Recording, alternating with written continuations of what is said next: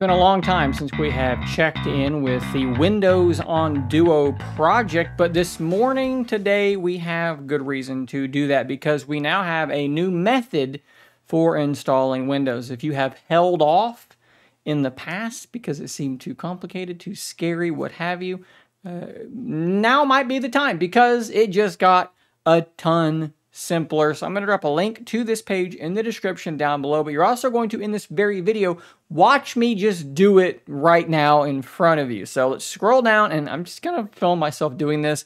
I'm going to assume it's going to be a lot easier, and I'll be able to just figure it out as I go, and you're going to get to watch that. So files and tools needed. So first off, you're going to need the Windows UEFI. So we're going to click on that, and we are going to scroll down, I'm assuming. Yes. The first thing that I'm running into actually here, though, is this bit of text here. So these things only work if you are running, or if you had been running, the most recent official OTA. I'm running one of Ty's Android 14 ROMs, but I flashed it on top of not the latest one. So I think I'm actually going to have to backtrack and flash back to the original and then start back here. If you're in the same spot as I am, I'll drop a link to this page as well. You'll scroll down, Surface Duo, put in your serial. It's on your SIM tray.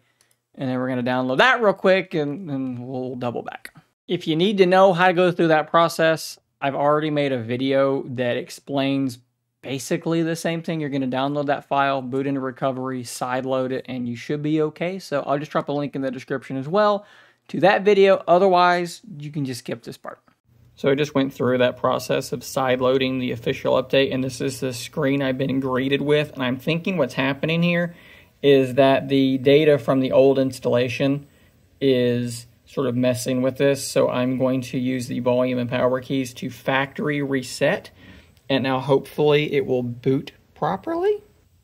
Well, we're looking at a Windows logo instead of immediately going to that error screen, so let's give this another second. I think that worked, and I can continue on here in just a moment.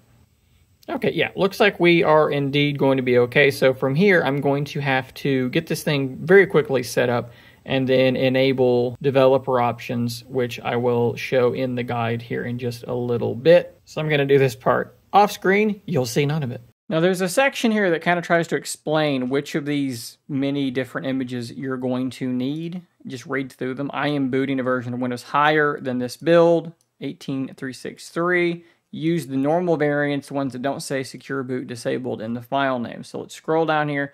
And after some clarification, talking with Gus, I think I kind of understand which one I need to download. So the difference between fast boot and dual boot is not one will get rid of Android and the other one will not. It is basically how you're going to boot into Windows once this is done. The dual boot one will allow you to boot into Windows from your device without having to run a command through a computer. So you don't need a PC or a computer to boot into Windows. The fast boot version is the old way where you will just have to plug it into a computer and send a command and it will boot into Windows.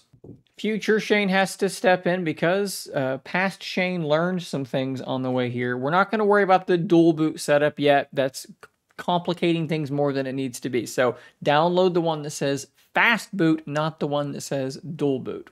Let's go back. We already have the platform tools, ADB fast boot, but if you need that, you can click on that and you should be able to scroll down here, download for your platform of choice. I would recommend putting the files you're going to get in a folder called ADB in the root of your C drive. It just makes things simpler going forward, but you can put them wherever you want to put them. Like I said, it'll just make things simpler. And then you need this FFU tools. This is something I am not familiar with, but I clicked it and it has begun downloading. So presumably we can take a look at these files. And here's what we have. So that's the recovery file that I am flashing literally right now. This is the UEFI file, and this is the loader tools. So we're going to go ahead and extract both of these, and then we will jump back to our guide. All right, so let's scroll down and let's get to part 1, which is, I guess, part 1A, or maybe it's part 2. Unlocking your bootloader. Now, be very clear, this is going to reset your device, okay? Your device. We wiped in the process of doing this. All right, so on our Duo, we're going to swipe down a couple of times and go into Settings. We're then going to scroll down to About, And then we're going to come down to build number. We're going to tap that a whole bunch of times until it's going to ask for your PIN. And at that point, you are now a developer. You can go back, go into System, and then Developer Options. And you're looking for OEM Unlocking. You're going to toggle that, and you're also going to toggle on USB debugging. Now, be very clear here. This is going to reset your device. At this point, earlier, you probably downloaded the Android platform tools, you extracted them, and you wound up with a folder that had some stuff like this, and it might has a bunch of extra stuff that yours doesn't have, but it's this folder. I told you to put it in the root of your C drive because that makes things simpler, and here's why. Let's hit our start button, type in CMD for command prompt, open that up, whoop, come over here. We're going to do CD, a change of directory, C:/ADB. Whatever you put, or wherever you put these files, that's what you're going to have to type, the full path to it. Boom. We're going to hit enter. We have now changed our directory to that particular folder. Now, back over here in this guide, there's an unlocking with bootloader link. Let's click on that really quickly, and it's going to tell you the commands. So you're going to plug your Duo in at this point, take this command, paste it into that command prompt, and hit enter. You're going to reboot into this screen. From there, in the same window, copy this and paste this. It's going to unlock your bootloader, wipe your device, reboot, go through your setup process again, and then come back.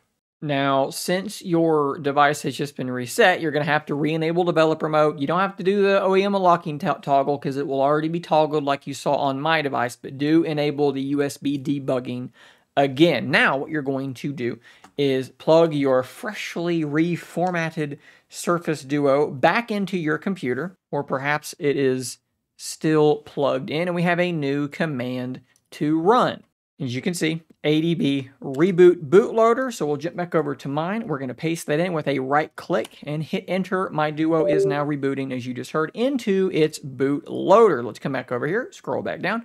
And we have to start by booting the UEFI that we downloaded. So let's go back over to my right screen again. Let's go into the downloads folder, and let me actually delete some stuff and clean this up for you. So we're going to go into that folder that we extracted, the one that had the UEFI file in it. We're going to take that file, we're going to copy it, and we're going to put it into that ADB folder. Mine has a lot of stuff in it. Like I said, yours doesn't. Ignore that, but just place that file, UEFI to IMG, into this folder. If you use the one that said UEFI, apparently all you do is you paste in this command and hit enter, and then you hold down the volume down key on the side of your device until this screen pops up. It's simplest to start holding volume down when you see the screen that warns you that your bootloader is unlocked. Just start holding it there and you should see this screen. So this is what it should look like. You're going to paste that in with the right click and hit enter. Okay, so now we are in the FFU loader. Congratulations. Let's scroll down, open a command prompt where you extracted the FFU loader tools archive. So we're going to make this simple too. I just like simple things. Simple's better. So let's go back over to the right screen. Here's your FFU loader tools folder. We're going to rename this FFU. I'm going to copy it, and guess what, guys? I'm going to go to the root of my C drive, and I'm going to paste it there. And we're going to open it up there. And to get one of those files, and yes, I had to take off my jacket. It was getting very warm in here. We're going to have to go to Telegram. There's an actual Telegram channel that Gus is running where he's posting these FFUs. So there's a link to it there. Let's click on it. And you're looking for this bottom one down here. If you kind of hovered over it, you'll see that it is 22631. That's the one you're going to want. The one that's above this, that is build number 26040, is apparently very unstable. So what we're going to do is click all three of these and download them. It's going to take a little bit of time, but just have some patience and let it download. And while that's downloading, let's go grab 7-zip as well. If you don't have it, I'll drop a link in the description. It is a extraction type device, right? So you're going to go click on that link. You're going to download your installer for your appropriate device. Let that thing install, and then we'll jump ahead now. All right, so all three of these have downloaded. Let's highlight them all. Let's right-click, maybe under Show More Options, 7-zip, and let's do Extract to here.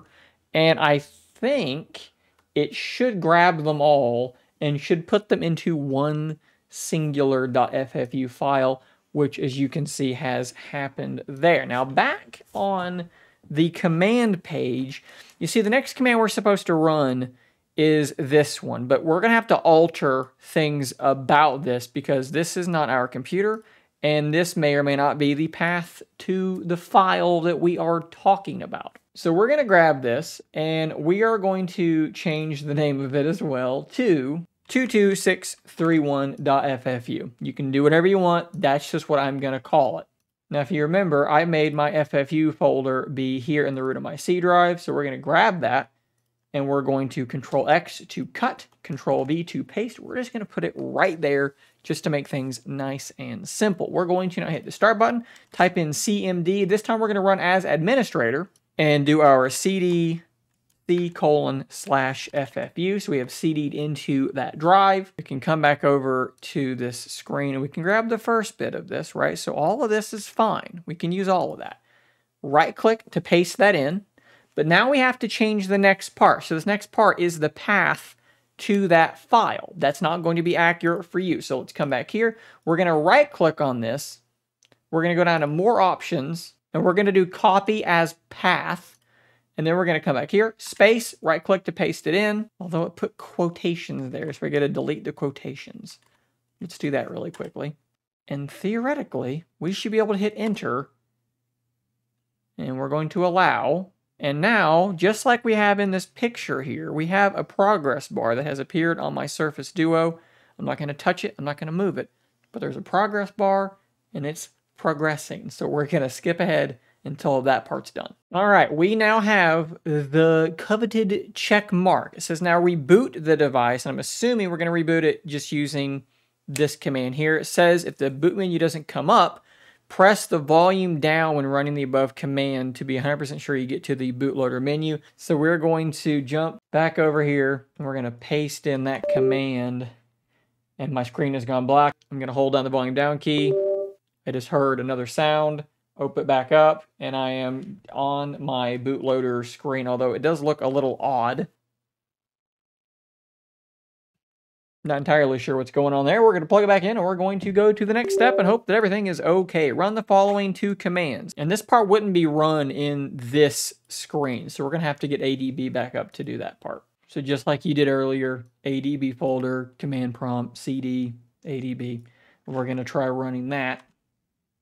And it says to run it twice. I'm not entirely sure why that would be the... Oh, okay. Yeah, so it did something different both times. Current slot A, current slot B. So I guess that was correct. Now, unfortunately, it says if this is your first time flashing this FFU file, you need to erase your Android user data partition. We're going to do fastboot erase user data and then fastboot format user data. Now, through this process, it's going to probably reboot a couple of times. The first time it reboots, you may be greeted by that message that you saw me have earlier when I was reflashing Android, and you may have to use volume down and factory reset, set Android up again, enable developer options, enable USB debugging, and then you do ADB reboot bootloader. That'll reboot into that recovery screen again. And then once that is done, you'll go back and you'll run that same command again, fastboot boot uefi.img, and that will boot you back into Windows, and you can sort of just continue that setup process that way. And that'll also be how you boot into Windows going forward. You're in Android, you want to boot into Windows, something happens, it crashes, it's not fully stable yet, whatever. Plug it in, ADB reboot bootloader, fastboot, boot uefi.img, and you're back into Windows. And just so you can see this exactly as it is, up here we're going to do ADB reboot bootloader. Make sure that my phone is actually awake so you can see this when I hit enter. There it is, going to the bootloader. And then fastboot boot uefi.img. We'll hit enter again, and it immediately switched to that screen. And now, as you can see, we have booted into Windows. Let's swipe up there to dismiss that. Sign in really quick, and there it is. There is Windows running on both screens just fine. So let's fire up the File Explorer, and as you can see here, both screens are functional. That snapping thing is usually useful, but on this thing, it's not really useful anymore because it wants to do that. But you can see you can move from one side to the other just fine. Let's close that. Let's jump into the start menu. And we have the Microsoft Store as well. That will load up just fine. You can see the tablet, the touch interface is there, so you can do like a tap down here, or maybe it's a swipe up, there we go, to get back into your start menu. The store is working. Jumping over to YouTube and actually going to my YouTube channel. Let's go down here and we'll just play the most recent video on the channel unboxing the Mint Green Pixel 8 Pro. I do not think audio is functional. I don't think that's a thing yet. I think you can pair like Bluetooth to it, but I don't think the speaker is currently functioning. You can see it's working, guys. So there you go, guys. Windows on Surface Duo, definitely much easier than before. You're not having to type into diskpart and change partitions and delete partitions. Trust me, this is a lot easier than it was before. Links to everything down below. Big thanks to Gus for helping me through this process. There were a few spots I had some questions, and like always, they were very receptive and kind of helped me figure some things out, and then that allows me to pass it on to you. So thanks for watching. Subscribe for more content like this, and until next time, stay nerdy, my friends.